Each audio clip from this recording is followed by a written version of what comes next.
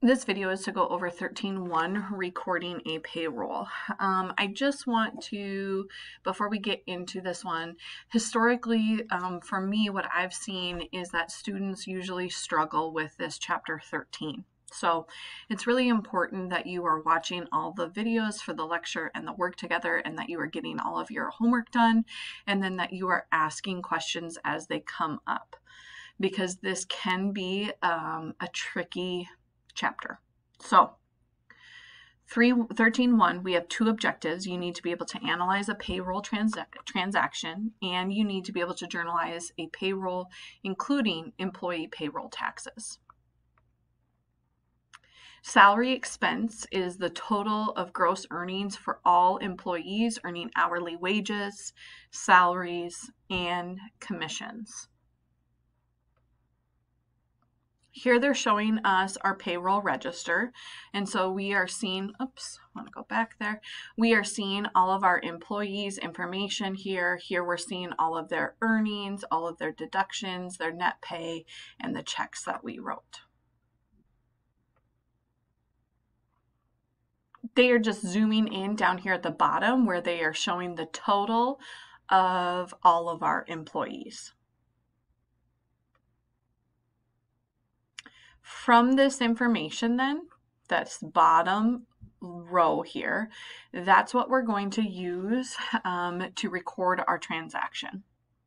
So salary expense, we are going to debit that for the total amount of earnings. So that's going to be this total earnings of all of our employees.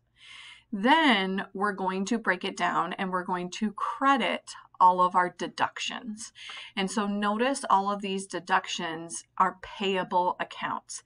They are a liability right now. We are not actually paying them. We are just recording what we owe right now.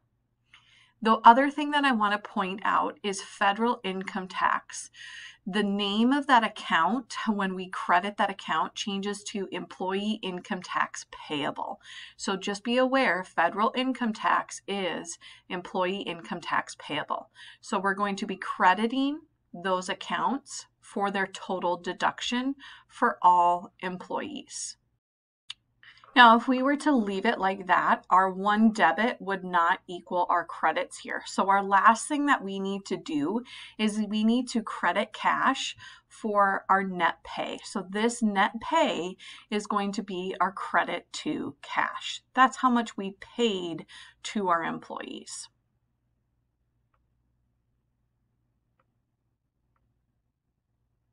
So here's what the transaction will look like.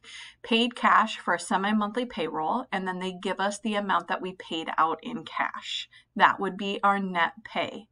Then they break it up into our total payroll. That would be our total earnings. And then they give us all of our deductions that we had.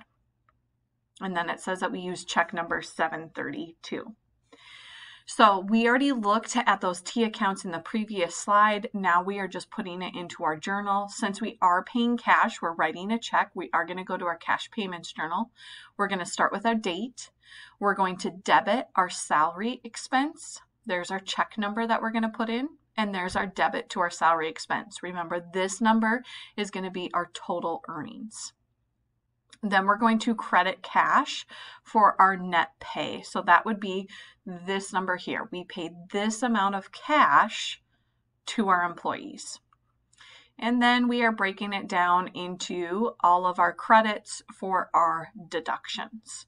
Now, when we look at this transaction, yes, we're paying cash to our employees right now, but really what we are doing is we are putting it into a payroll account. And then we see here these credits to these liabilities. We have not paid these out. We are setting these aside at this point. This is all things that are going to go to the government. So right now we are setting it aside. We are not paying that out. So number 1, it says what account title is used to journalize the total earnings column of the payroll register. That would be our salary expense. It's an expense of doing business. Paying our employees is an expense. Number 2, what account title is used to journalize the federal income tax column of the payroll register? Remember on this one, the name changes. So the name that we use is Employee Income Tax Payable. That's our federal income tax. Employee Income Tax Payable. Number 3, what account title is used to journalize the Social Security tax column of the payroll register? This one is easier. The name, all we do here is we add that payable to the end of it. So Social Security tax payable. Number 4, what account title is used to journalize the Medicare tax column of the payroll register? This is just like our Social Security. We're just going to add that payable to the end of it. So Medicare tax payable. Okay, that was the end of 13.1. You can now go to the 13.1 work together.